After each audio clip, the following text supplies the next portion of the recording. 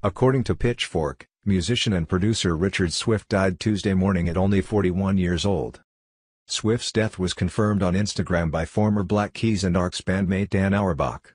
Posting a picture of himself and Swift, Auerbach captioned it, "Today the world lost one of the most talented musicians I know. He's now with his mom and sister. I will miss you, my friend."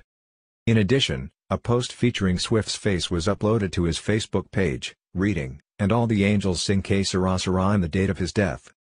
Swift, who performed with the Arcs and the Shins, as well as the Black Keys, was hospitalized only a month ago in Tacoma, Washington due to a serious but unnamed medical condition, according to The Hollywood Reporter. A GoFundMe page was set up in his name to raise money to help him pay his medical bills. Now that he has passed, the GoFundMe page is now a Richard Swift Memorial Fund with the same goal in mind.